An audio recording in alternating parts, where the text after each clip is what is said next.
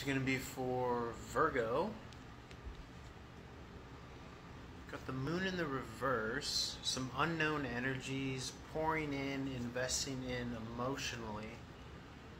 Could be some imbalance fiscally, financially.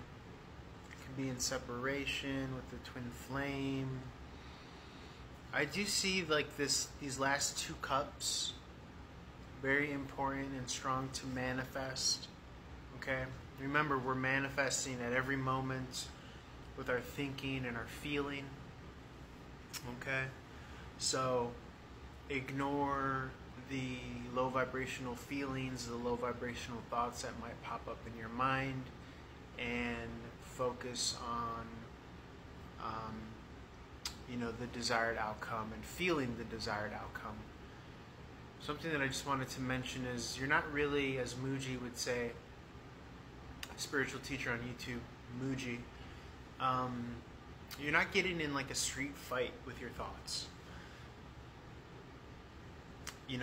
Some people practice thought replacement, where if they have a negative thought come up, then they have to think positive thoughts to cover it up or replace it.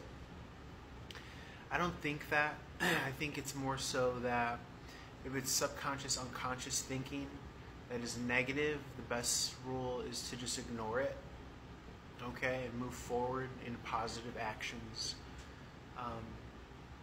and positive being, but don't feel as though that you necessarily just have to replace it. I think that there's a lot of power that comes from when you just ignore it, these kind of like nagging thoughts or what have you. I've also come to kind of personally define them as like the charge. And the good thing that when you see like a negative charge, know that there's a positive payoff to counterbalance that naturally as like a law of the universe.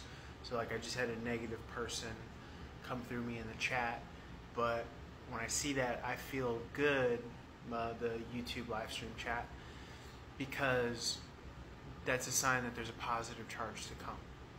You know what I'm saying? So I'm going to leave it there. I love to talk like deep kind of semantic energy talk. But I feel as though that this is just kind of saying focus on the desired outcome, which is your kind of personal balance and success. All right. Love you guys. Let's go to Libra and see what comes through.